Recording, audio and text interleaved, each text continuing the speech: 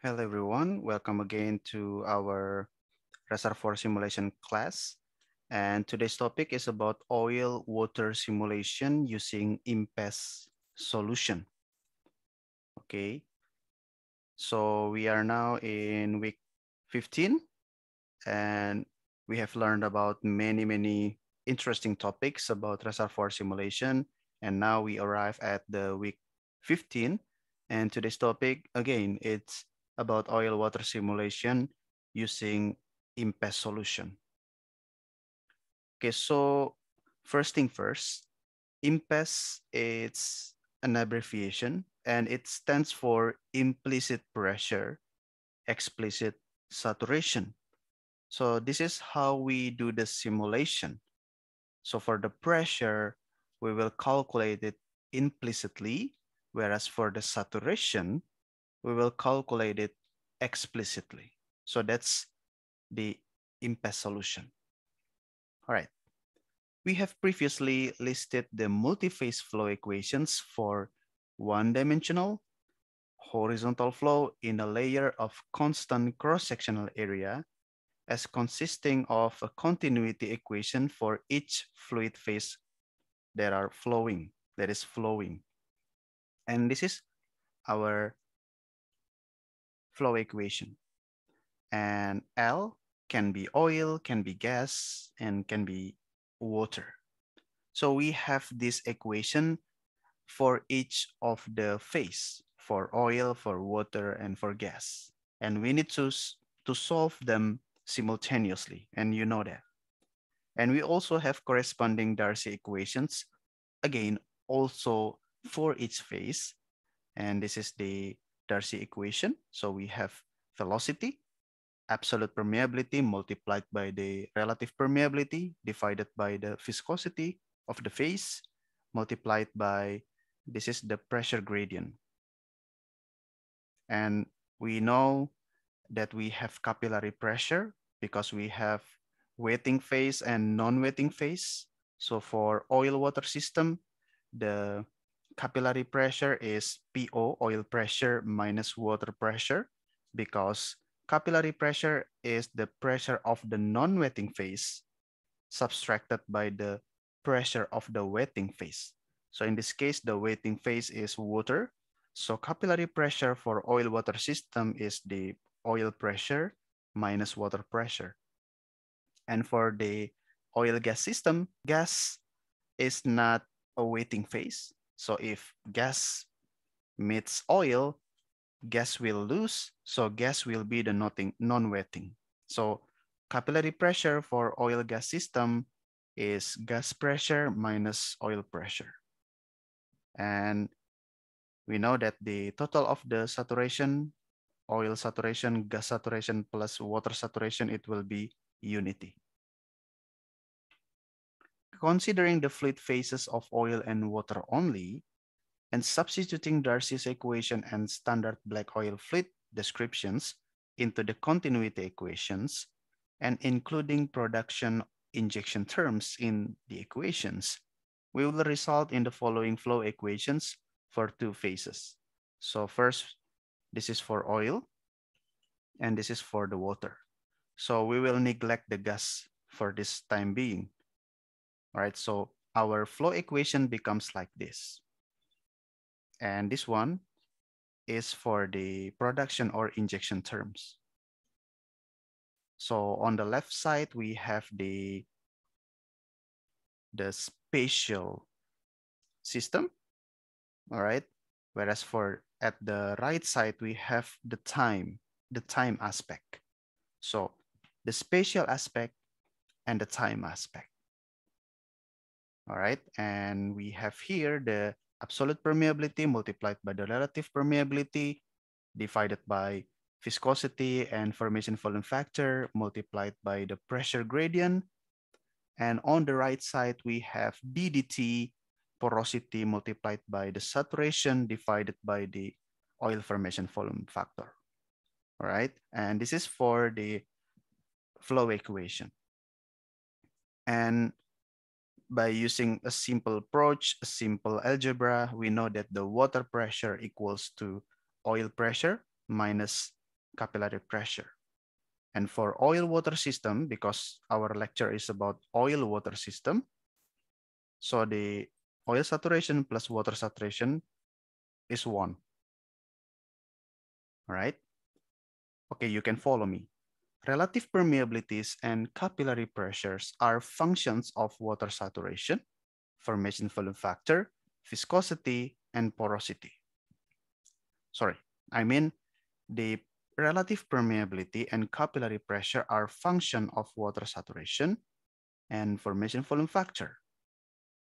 And we also know that the viscosity and porosity are function of pressure. Okay, so if I write it down, so SW and formation volume factor, both of them are function, sorry, relative permeability KR and capillary pressure PC, both of them are function of SW and formation volume factor. Whereas for the viscosity and the porosity, both of them are function of pressure. And we know that fluid properties, as they are defined in the standard black oil model, have been reviewed previously in this lecture. Before proceeding, we shall also review the relative permeabilities and capillary pressure relationships for oil-water system. Okay, let's continue. Okay, now we will review of oil-water relative permeabilities and capillary pressure. Both drainage and imbibition curves may be required in simulation of oil-water system, depending on the process considered. Although most processes of interest involve displacement of oil by water, which is called imbibition, the reverse may take in parts of the reservoir due to geometrical effects or due to changes in injection and production rate. Okay, so most of the time we will focus on the imbibition, which is the process that the oil is displaced by water. All right, but we also need to consider about the reverse process of it, which is the drainage. Okay, the reverse or the drainage may take in parts of the reservoir due to geometrical effects or due to changes in injection and production rate. So drainage can also happen where the oil displaces the water. Okay. Also, the initial saturations present in the rock will normally be the result of a drainage process at the time of oil accumulation, of course. Thus, for initialization of saturations, the drainage capillary pressure is required. Okay, so we want to do the initialization. If we want to start the simulation, we need to start with initialization. And for the saturation, to predict the saturation in the initial condition, we need drainage capillary pressure. Okay, so we talk about drainage process now. Starting with the porous rock completely filled with the water. Okay, so initially water saturation is 100%. And now we will displace the rock with oil. I mean, we will displace the water with the oil. And this process is called drainage process. The drainage relative permeability curve and the capillary pressure will be defined like this one. Okay, so here we have relative permeability curve. The saturation of water decreases and saturation of oil increases. And if the oil saturation increases, the relative permeability to oil also increase. Water saturation decreases, relative permeability to water also decrease.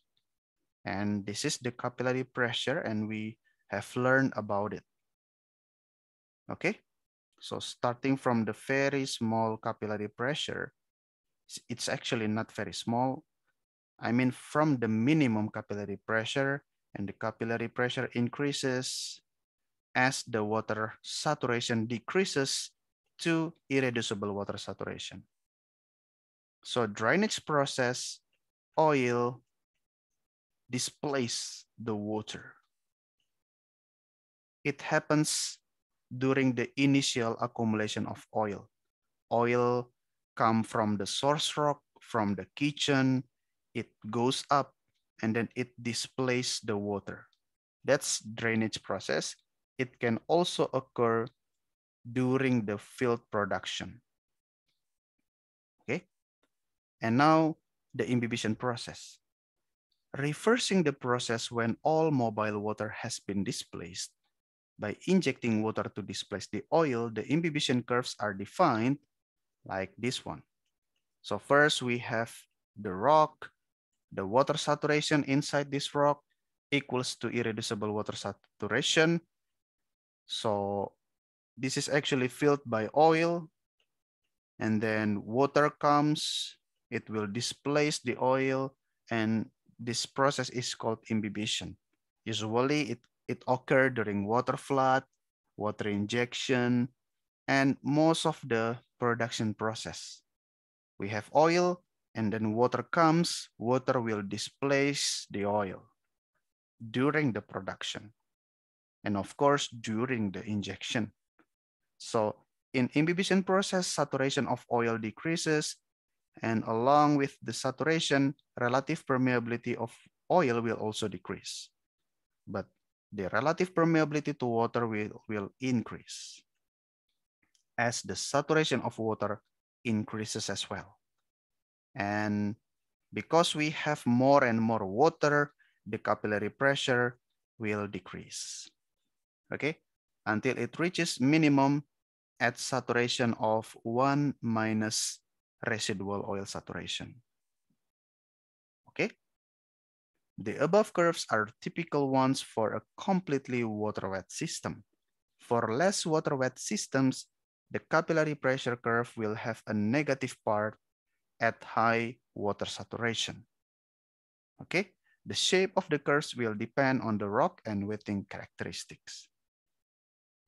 All right, now we talk about discretization of flow equations. And we have learned also about this in the past lectures. Okay, discretization of flow equations. We will use similar approximations for two-phase equations as we did for one-phase flow. Right? Previously, we learned about this calculation, but for a one-phase system. Now we talk about two-phase system, oil and water. So we have the equation for oil and also for the water. Okay, the equation is the same, but now we only have the index for oil and water. And this one, okay, the term with differential equation, ddx, will be approximated with numerical approach using finite difference method, and we will describe them with transmissibility of x, and then multiply it by the pressure difference. Okay, this is also the transmissibility multiplied by pressure difference for oil and for water. Okay, so again, here we have absolute permeability multiplied by the relative permeability divided by viscosity and oil formation volume factor. We have the transmissibility. And then we continue where using oil term and plus direction as example, we have oil transmissibility defined as 2 multiplied by this lambda divided by delta x multiplied by the thing inside this parenthesis. And lambda is oil mobility, which is actually relative permeability divided by viscosity and oil formation volume factor. The mobility term is now a function of saturation in addition to pressure. Okay, because you know the mobility is function of relative permeability, and we know that relative permeability is a function of saturation. This will have significance for the evaluation of the term in discrete form. All right. Okay. Now we will continue with, this is a very, very interesting, and I think we will stop at this section and I will talk about it in the next section or in the next video. All right. Thank you.